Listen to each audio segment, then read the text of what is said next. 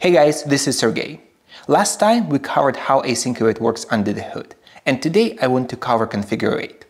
You probably have seen the code like that. You have an async method that calls another async method, and that another invocation is decorated with ConfigureAwait false. Today I'm not going to cover when to use ConfigureAwait false, what are the performance applications of this. Instead, I want just to cover why we ended up having ConfigureAwait false in .NET in the first place. If you like such deep dives, please like and subscribe. And maybe share this with your friends or colleagues. This helps the channel a lot. Let's look at a very simplified diagram that explains how async method works. We have a thread that calls process data async. We call the right line, then we initiate the database operation. And once this database operation completes, we're using IO completion port thread or a thread pool thread to process the next step. But some environments do have specific threading restrictions. For instance, in Windows Forms, you cannot touch UI controls from arbitrary threads. Instead, you need to use control invoke to actually marshal the delegate invocation into the UI thread. You need to use dispatcher.invoke to run the delegate in the UI thread. And ASP.NET on full framework also has some restrictions. For instance, HTTP context.current is stored in a thread local storage, and you cannot access that from arbitrary threads. So what is the solution? The solution is to hide these differences in a hierarchy of classes with a base class called Synchronization Context. The Synchronization Context abstract underlying threading model, and it allows executing operation in a given context. So it has just two operations, send, post, and a few other, but these two operations are crucial to execute a given delegate in a given context. So there are a few very common examples of synchronization contexts. One is for Windows Forms, one is for WPF, another one is for ASP.NET that runs on full framework. Other libraries do use synchronization context for other purposes. For instance, XUnit uses a custom synchronization context to limit the number of concurrently executed tests.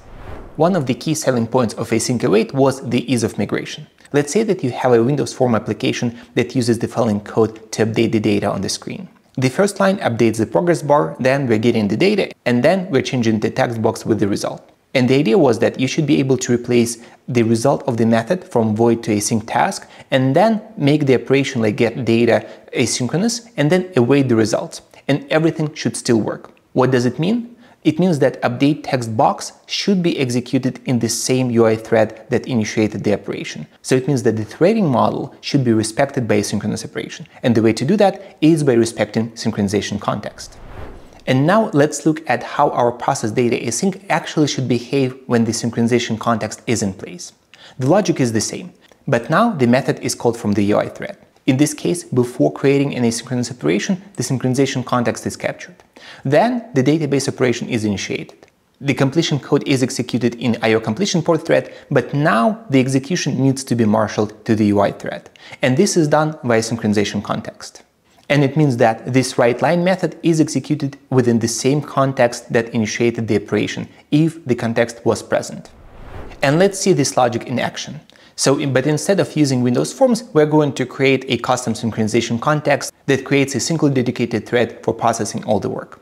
The code is going to be available on GitHub, so you can check it out in more details, but the idea is quite simple. So we need to have a blocking collection of work items, and we have a dedicated thread for processing all the work. And so the two key operations are post and send. The post, it just adds the work to the working queue, and send actually executes this work and waits for this execution to be completed.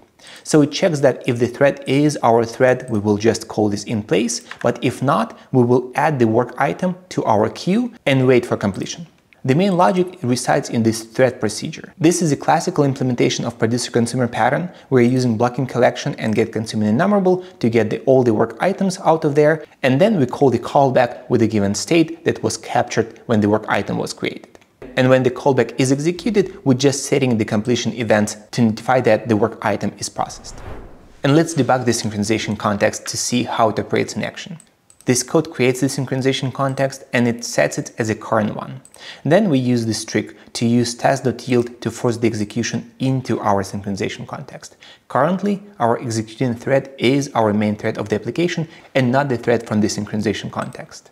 So once we got here, we can see that our executing thread is a dedicated thread from our single thread synchronization context. Let's look inside. So let's put the breakpoint in task.run just to see that it's going to be executed in a thread pool thread. And let's put the breakpoint here. So we got here, still the same synchronization context. And now let's get it here. And indeed, this is a worker thread and it's not executed in our synchronization context thread. And now the key point is that this line should be executed still in our synchronization context thread. And indeed, we can see that this is our dedicated thread from our custom synchronization context that runs each step of the async method. If we would have more than one await, each step between await would be executed in our dedicated thread. And in case of the UI, that would be very important because you cannot touch the UI elements from non-the UI thread. And now we can change the code and add ConfigureAwait false into it to see how it will impact the behavior.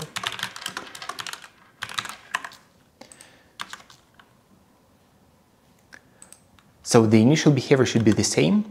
So we still call this method. We're still executing this method from a thread pool thread. But the key difference is where we're going to execute the line 10. And as you can see, this is no longer a dedicated thread. Instead, this continuation is executed by the thread pool thread.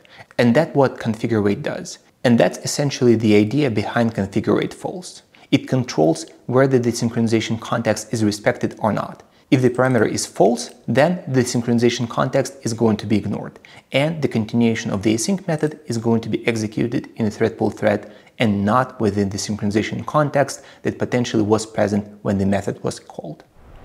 Let's debug and see how ConfigureAwait actually works under the hood. As we can see, this method just returns a configure task awaitable, which is a struct that creates a ConfigureAwait options based on this parameter.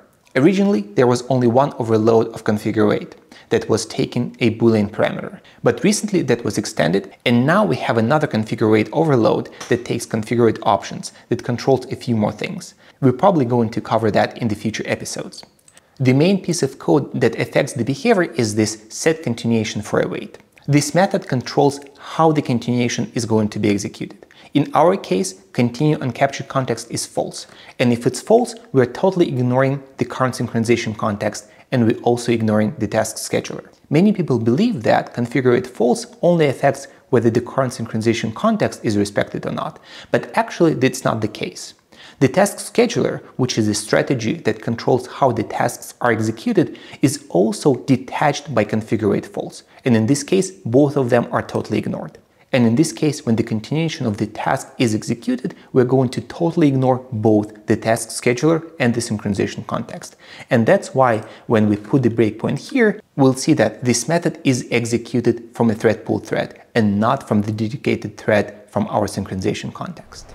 And to get the full picture, we can debug the same code without ConfigureAwait false. The main difference is that now when we're linking the continuation with the task, we're passing true as continue on captured context. And in this case, we're going to respect the current synchronization context, which is our context, and we're creating a special await task continuations that links these two together. And we can even put the breakpoint here to see when our custom synchronization context is going to be called.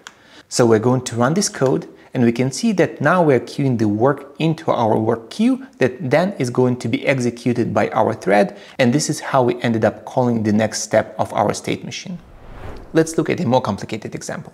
Let's say that we have a UI application or another application that relies on the synchronization context, and it has this asynchronous operation. We want for each step of this asynchronous operation to be executed in the dedicated thread. That's why we should not be decorating async calls with ConfigureAwait false. But for the library code, it's a whole different story. Let's say that this code can be used in different contexts by different applications. And let's say that this is a hybrid mode. And let's say that this is a mix of I/O and CPU-bound operations. So this is an I/O operation to fetch the data, and then we have a CPU-intensive step to process the data. We definitely don't want to run the processing step on the UI thread. This is exactly the problem that we want to solve with asynchronous programming, to make the UI responsive and not to make the CPU-intensive operations on the UI thread. And that's why for the library code, we should decorate every async method with ConfigureAwait false to detach the execution from the current synchronization context and not to affect the UI in some weird way. Let's look at the same logic on the diagram. Let's say that we have a UI thread that's called process data and update UI. So on the same thread, we're calling write line, and then we call process data async. The start of this method is still executed by the same UI thread, but then we initiate the database operation, and then the UI thread is free.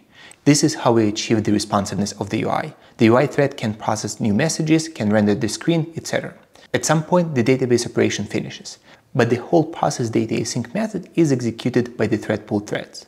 In this case, we resume process data async, we write line again, we initiate the next operation, and once this operation is complete, we're again using the thread pool thread to process the data.